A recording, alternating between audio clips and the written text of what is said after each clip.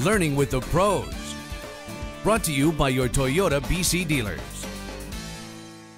So I'd just like to take a few minutes to give you some quick tips that'll help you plan your next fishing trip.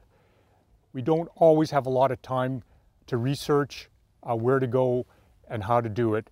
And so by using a few easily accessible websites and information sources, you're going to catch more fish and have an enjoyable time.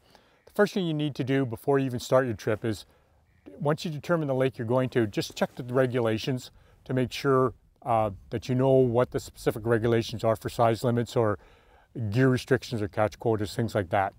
Then secondly, you can go online.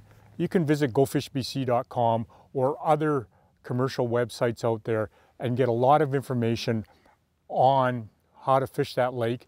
If you go onto the Go Fish BC site, you can download stocking lists. You can download PDFs of contour maps of every lake that you want to fish.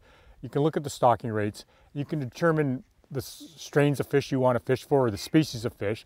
And then when you visit a resort, you can get great information from the owners of resorts on what's happening locally. They live on the lake and they know what's going on, and they can pass those tips on to you.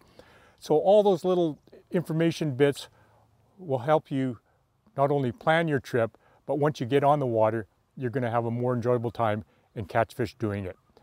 For more tips and information, visit bcoutdoorsmagazine.com.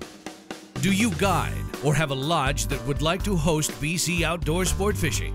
Drop us a line at info@mountainviewproductions.ca.